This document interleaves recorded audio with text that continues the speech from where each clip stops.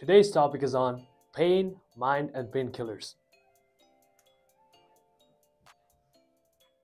Have you wondered why some people have a higher tolerance towards pain, whereas some, even when they don't have that much pain, will whine and ask for painkillers?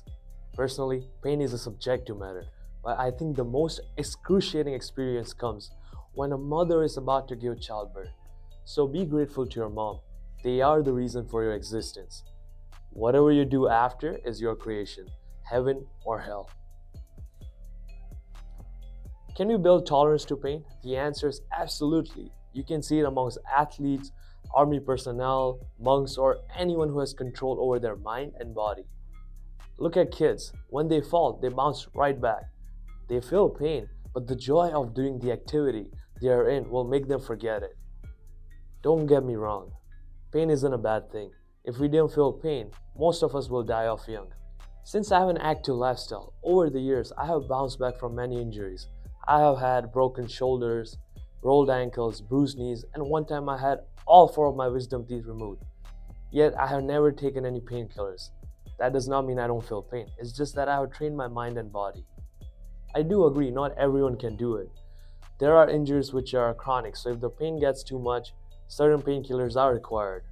For acute pain, I lean towards 5,000-year-old recipe, Eastern recipe, which involves mixing turmeric, ginger, black pepper, ghee, which is clarified butter, and honey or jaggery in warm milk for anti-inflammation and speedy recovery. Let's go into science. Turmeric comes from a flowering plant, Curcuma longa. It is a spice that is commonly used in cooking and has been used for thousands of years for its medicinal properties. The root of turmeric, also known as the rhizome, is where the active ingredient curcumin is found. Curcumin is known for its anti-inflammatory and antioxidant properties, which can provide a range of health benefits. Here we have a root of turmeric. It's in its enol form. It's more energetically stable. So this is your enol form.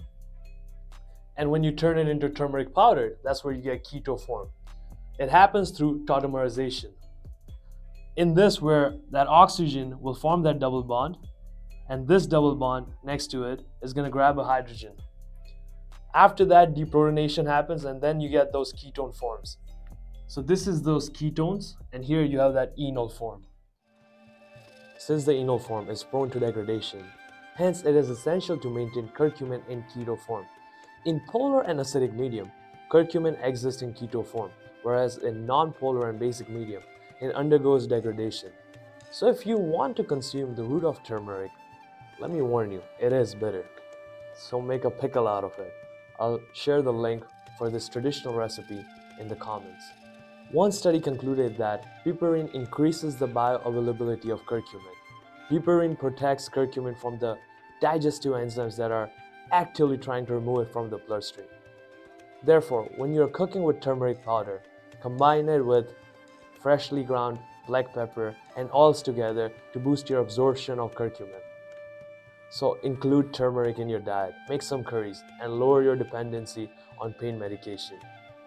By the way, some recent studies have shown that curcumin increases the level of anandamide in the brain, a bliss molecule for happiness and mental balance.